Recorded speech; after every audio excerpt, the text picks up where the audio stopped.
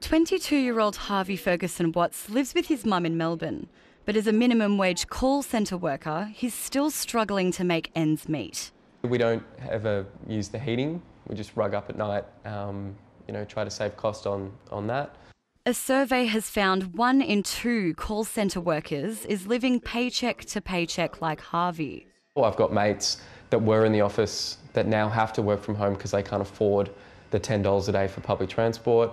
The vast majority of workers that we surveyed are feeling worse off than they were a year ago. The Australian Services Union surveyed admin and call centre workers and found more than 40% were struggling to make their wage stretch the distance. Just 7% were living comfortably on their income, and up to 30% said they struggle to afford basic expenses.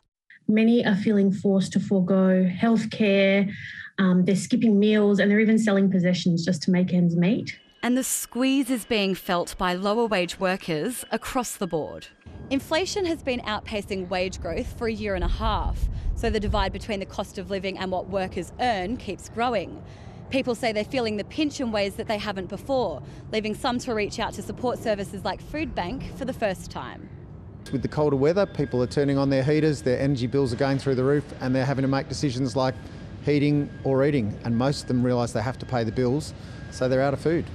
The ASU wants the Fair Work Commission to award a 5.5% pay increase to private sector administrative workers. The Australian Council of Social Service agrees.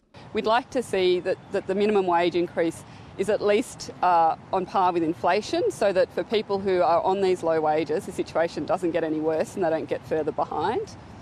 The Commission will make a decision later this month. Isabella Tolhurst, ABC News, Melbourne.